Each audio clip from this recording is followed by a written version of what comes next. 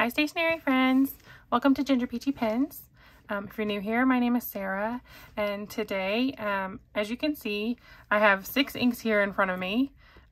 This is a collection that Robert Oster did with Endless Pens. It's an exclusive collection to Endless Pens, and it is called Cozy Comforts. I'm really excited to swatch these. I have seen a couple of other people's videos of these inks and they look gorgeous. I keep saying this, but I've really been trying not to buy inks too much this year because I've just got so many. I need to use them and share them and that kind of thing. But they had a really great 4th of July sale and these were like less than $10 a bottle when it all washed out. I'm pretty sure maybe a little over 10, but that was a really good price for these. And so I've been wanting to try them and now was the time. So let's jump into it. I'm going to use these cards that they provide. I've never used these before, but I just thought it would be fun. And then later on, I'll go back and swatch them for my coloring and my Colodex. So let me get these lined up here. I'm going to use my Kakimori brass dip nib. I've got water and I've got a towel over here. So in here. And I've got my little kitty pen rest from Inkapet. All right, let's start with, we're going to start with a shimmer ink. This is Campfire Crackle, and Robert Oster calls these shake and shimmy inks. So there is the label. I'm going to shake it up. One eternity later. Okay, that took a while. I know some of you are thinking you should not shake the bottle, you should gently roll it and such. Well, that was going slow. It was all kind of stuck down there because this has been sitting for a few days waiting to be used. So here we go. Look at how, oh goodness, look at how, can you see that this looks like really opaque in the bottle? This is such an interesting orange.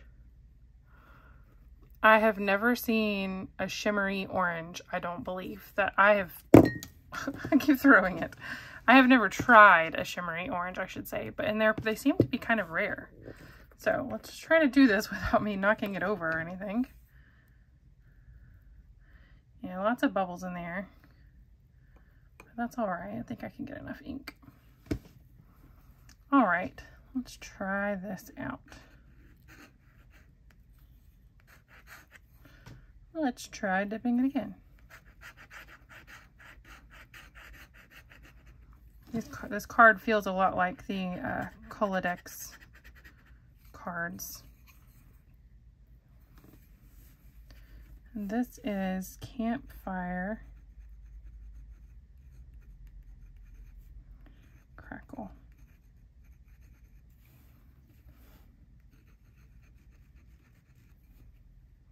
So we'll come back to it in a little while and see if we can see all that shimmer come through. See what it looks like when it dries a little bit. Because I'm interested to see it. I'm not even really sure what color to call the shimmer. If it's like a gold shimmer that's in the orange. It looks kind of like an orange shimmer in there. So, or if it's more like a pearl. I don't know. We'll find out. Campfire Crackle. Make some space here. All right, number 2 is Old Book Smell. Looks to be a rusty red or a brownish red. Make sure I got all the shimmer off my nib. All right.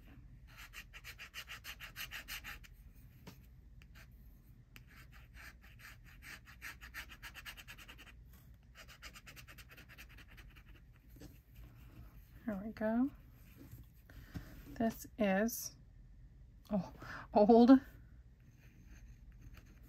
Book Smell.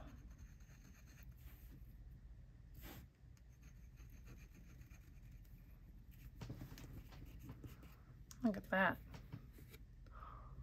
That's a gorgeous red. I'm already feeling like this is going to be a collection I'm really going to enjoy for the fall. And maybe I will be able to resist buying more inks between now and the fall, and these can be great fall inks. I do have at least one more ink video for you before long, because I did get my other ink samples from Venice that are ones that I chose from other people's ink rainbow videos. So last week I told you I had a few more, and or it might not be last week. I'm not sure if I'm putting this video out this week or next week. Anyway, in that data analysis video, ink rainbow update video, I shared some inks that I picked from other people's ink rainbow videos, and I said that I had some more coming from Venice, and those have arrived. So there will be at least one more video for that. And then two different people reached out and offered to send me a few of the inks that they saw that I want to try. So I'm going to be getting a few of those in the mail as well. This is Coffee Date. I didn't say that. I'm sorry. It is not a shimmer ink. It is an interesting beigey brown. It is not a brown, dark brown. It's got a good bit of yellow in it. I want to call it like a beigey, mustardy yellowish brown. It's not as yellow as like Robert Oster Honeybee, but it's not as brown as, I don't think it's as brown as Papier Plume Caramel. I'm gonna have to remember these because I've also got this Colorverse Coffee Break that I haven't tried yet. So I've got Coffee Break and Coffee Date. And I'm thinking I'll probably mix those up at some point. All right, this one is called Tea Time.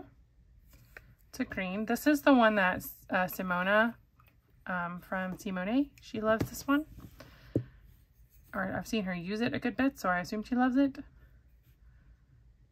And I've been excited to try this one. I don't know why. I have, like, green is not one of my favorite colors in the world. I like green. You know, I like green grass and leaves and plants and things. But green inks have just been sort of exciting to me lately. Tea Time. I don't know why I'm doing this little squiggle around the edges. Kind of wish I had colored in the little ink bottles on there.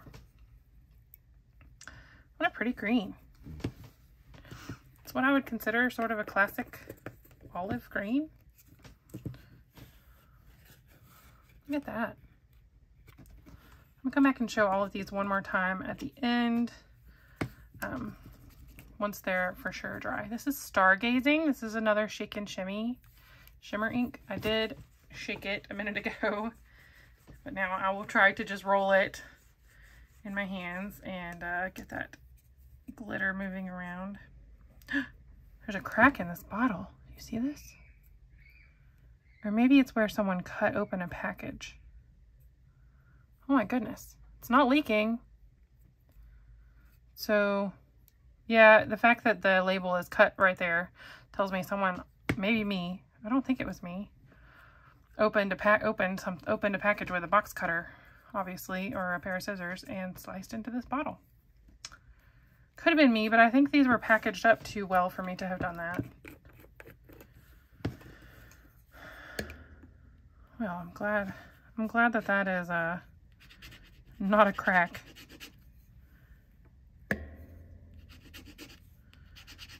Because I think I would have to divide this ink up into lots of little sample vials. I don't think I have any empty ink bottles. Goodness, I'm having a hard time getting this down. Is it because it's a shimmer ink? Stargazing.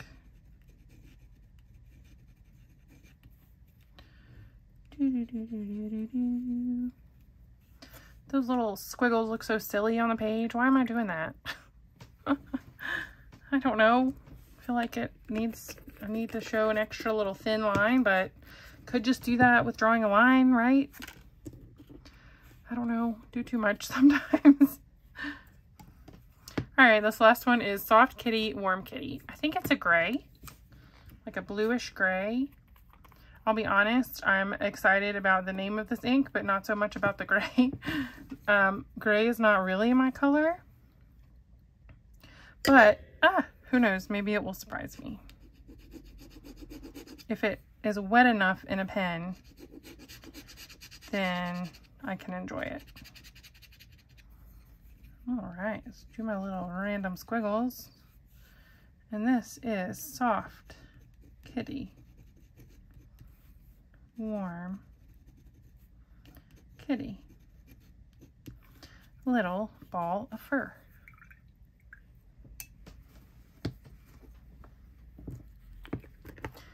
Raise your hand if you watched The Big Bang Theory. I actually did not watch all of the Big Bang Theory. My parents like stuck with it and they watched it till the very end. I've not seen every episode, especially not the last few seasons, but I did like it. I did like it. So, all right. Should I zoom us in a little bit closer?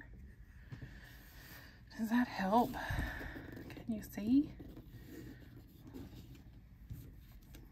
Come on.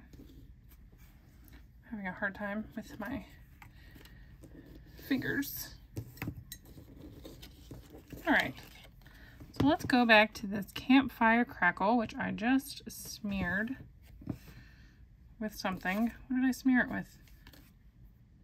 Oh no. I don't know what I'm putting orange ink on. I really don't see much shimmer in there. Do you? Yeah, a little bit. It's very subtle. I really hope that this ink is pretty wet in a pen because oranges tend to be kind of dry. Oranges, you know, light pinks, yellows, like they're not always, but they tend to be dry. And dry inks are not my favorite thing. All right, Old Book Smell. What a pretty red that is. I'm not a big red person, but this has got enough like maroon in it, enough like brown mixed in, that I really think I could enjoy this.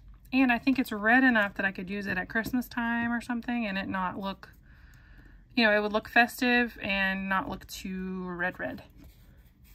Coffee Date. Oh, I'm glad I put that extra little bit there. That is not bad. What a nice yellowy brown. Oh, I look forward to getting that in a pen. I wish I had more like autumn colored pens. Most of my pens, you know, are pink and purple and blue and not these colors. Look at this olive green. This would perfectly match the Kaweco Sport in dark olive, which I really like that version of the Sport. I bought that one as a going away gift from my boss when he left my work. If you ever see this video, I hope you're enjoying it. And Stargazing. That is really pretty. Look at that shimmer. Oh, see, I was thinking that I might want to get a bottle of Diamond Shimmering Arctic Blue, which I really like. It's a bright, happy blue with a silver shimmer through it and some red sheen. But this might kind of fill that. This is definitely a stormier blue. It's definitely a little bit greener and darker. But those Diamond Shimmer-tastic bottles, shimmering inks, are huge. And that's really what holds me back from buying that one, is because it's like way too much ink for one person. And then here is Soft Kitty, Warm Kitty. That's a really lovely. So maybe in the fall, I will have to ink up 6 pens with these 6 inks. Or maybe sooner than the fall. I mean, there's nothing wrong with using them sooner. But get all these end pens and see how we like them. So anyway, I hope you enjoyed this. I believe that this collection is going to continue to be available on Endless Pens. And I do recommend shopping at Endless Pens. If you sign up for their emails, They have the best sales. Like, but you have to, like, they do really good sales if you are not a, I don't know, VIP or whatever they call it. But if you are one, you get an extra discount. And they do this thing called a double drop, where they drop a bunch of pens, inks, whatever, into a page. And if you have a code, like, it's things that are already discounted, and you can get another 20% usually off of those things. So there have been a few different pens and things that I have gotten for like a steal, you know, because they just really do a good job with those. But you want to be signed up for their VIP list or whatever. I am not sponsored by them in any way. I just enjoy their stuff. So anyway, let me know what you think. And have you tried these inks? Do you enjoy them? Yeah, are you ready for fall? Because I am. And if you enjoyed this video, please consider subscribing. It really helps out my channel, and I appreciate all of you being here. I hope you have a great day. Talk to you soon. Bye. Okay, I'm just adding this in here. I just realized my little peach dish, it has this hole where you can probably hang it on the wall. And I got this at a garage sale. I could put my dip nib in there. Oh, and it holds it.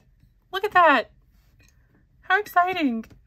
What a fun little way to display or whatever my dip nib. Anyway, just had to share. Bye.